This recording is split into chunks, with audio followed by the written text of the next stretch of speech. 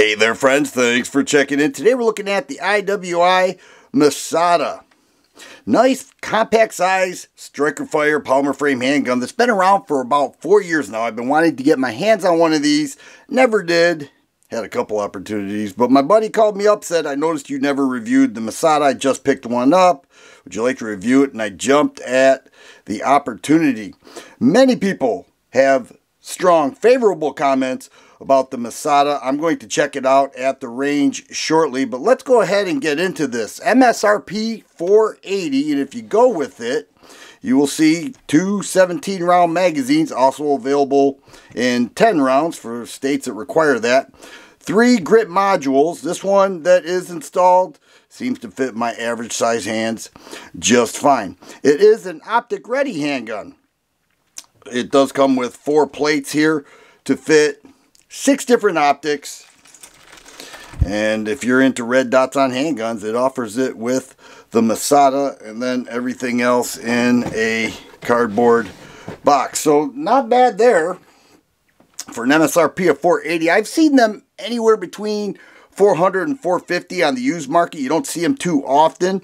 It came out with a bang 4 years ago, and I think a lot of people that own these really love it. I posted a pic on Instagram and I got some very favorable comments.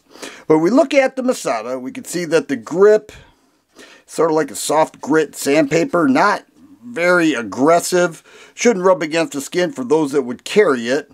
The deployment on the 17-round mag is pretty strong. Check that out.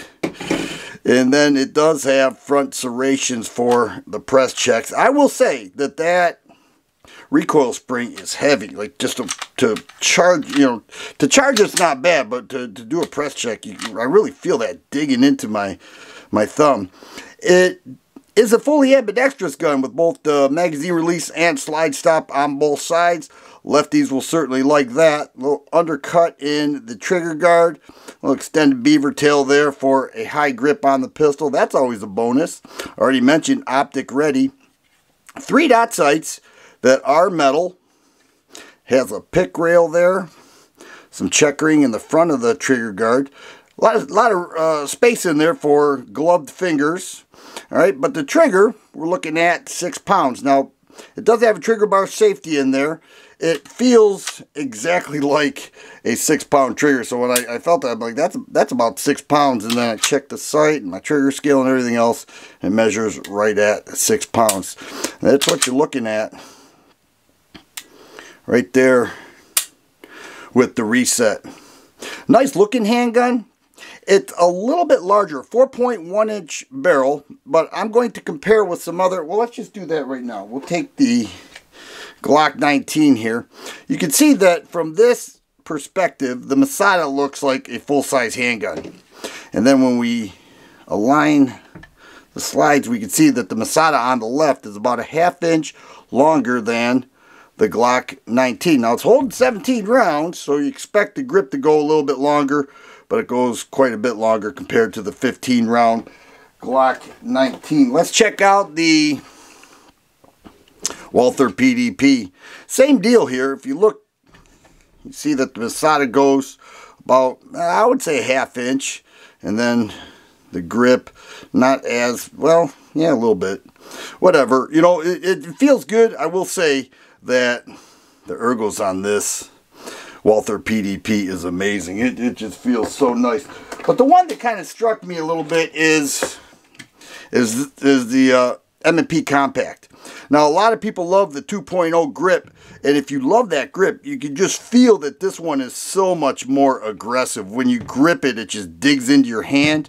It's a preference thing, as where this doesn't. This actually, with sweaty hands, I think would slip a little bit, but we're looking at the same sort of deal with the slide length and the grip. Let's go ahead and take a look at the internals here. We'll lock the slide back, move this lever down, and pull the trigger here, and off comes the slide. Now this frame they're calling fiberglass reinforced polymer.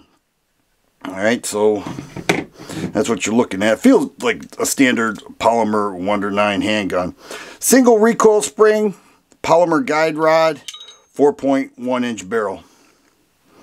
The Israeli made pistols, well, firearms in general, they have a very fine reputation for good build quality. Although I have to say, most of the modern firearms these days, they all do. I don't care. Even the budget handguns, you know, or the budget firearms, I should say, they are made so well. It's really amazing. People love the Israeli ones, you know, the German ones, the Czechoslovakian ones, the American ones. They're putting out some fine firearms, some fine pistols, and right out of the gate, this one seemed to do very well. 1 pound, 9.5 ounce unloaded. Let's go ahead and put 17 rounds of full mag in there. 2 pounds, half ounce. We move that to just ounces. Where is it? Come on. 32.5.